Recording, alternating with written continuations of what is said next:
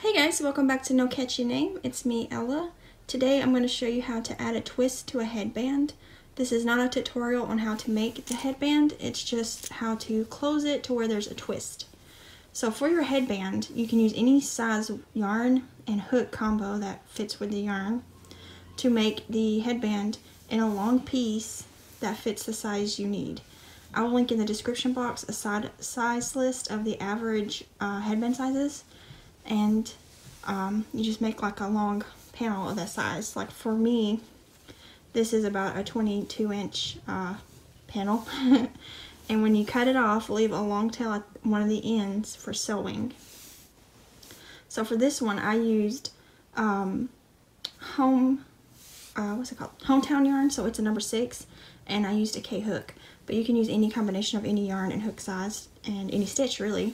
But if you do have a stitch that needs to be facing outwards, like a bubble stitch or something of that effect, you would want it laying facing up on your table or whatever. You wouldn't want it on the back side, you'd want it facing up, so that when you turn your headband, it'll be on the outside. So first you want to get your needle and put it on your end. I have a bunch of needles. Tip with bigger yarn is to kind of unravel it a little. Put it over your needle like that, and then it'll go into the eye a little bit easier, like that. So you pick up your headband and you make like a U shape, and then you rotate them both like this to make like a V. Then over here on the left side, you take the right side and place it halfway over the left, and then you fold the left over the right. It'll make like a sandwich of a C shape right here. Then you take this leftover right side and you fold it around the back so it's like a C shape here. So one goes this way and the other one goes this way. Then you take your needle and you sew all the way through here, just connecting all the layers together. Make sure you pick up each layer each time so that they're all together securely.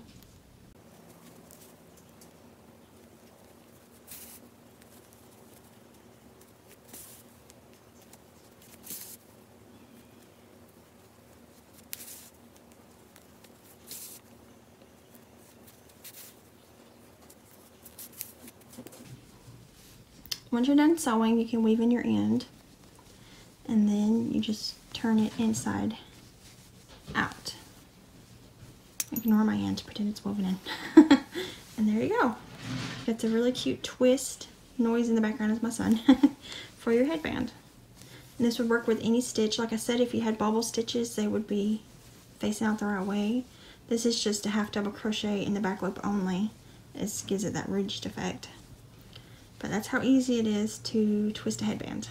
I hope this was helpful to the people who needed it, and I'll see you guys next video. Bye guys.